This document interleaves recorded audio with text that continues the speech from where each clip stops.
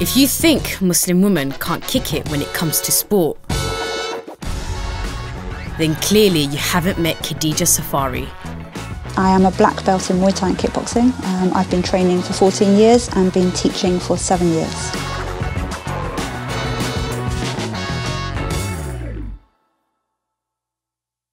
Khadijah runs women-only martial arts sessions at her local boxing club. 3, 2, 1 more. Come on, back up. Yeah. Well, initially, I started my own martial arts club because I chose to become Muslim and I wanted to train in the women's only environment, and there wasn't anything available. And I thought, it can't just be me that is looking for this. I think there are a lot of things that prevent Muslim women from doing sport, especially if they're women that choose to cover.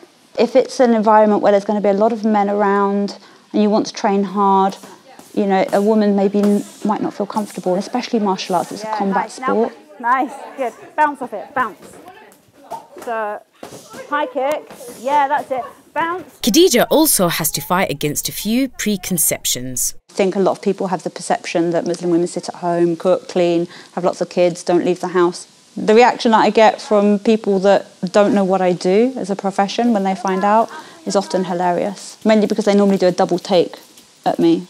And they're like, oh, okay. And they change the way they're talking to you. Hook. I think it's unexpected, like wearing a hijab, that's what a woman does. You're going to do one right cross, and then you're going to step forward with the right foot and throw. Okay? Self-defense is actually one of the things that we are told in our religion is a good thing to learn. And actually, years ago, at the time of our Prophet, peace be upon him, 2 women were on the front line, they're fighting. So you grab it, okay, but I'm trying to pull it a little bit. Look, it puts her off balance. And Khadijah feels her faith and her sport go perfectly together.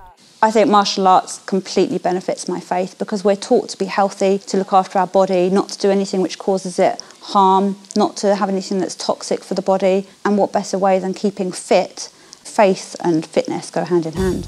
And thanks to Khadijah, hundreds of women have taken up martial arts. Once I saw there was a need for it, that just encouraged me more because these women felt empowered by it, they were enjoying it, they'd been looking for it, and it wasn't just Muslim women, it was women from different faiths, different backgrounds, not only coming together but having the opportunity to learn about each other. So it's been a really beautiful journey.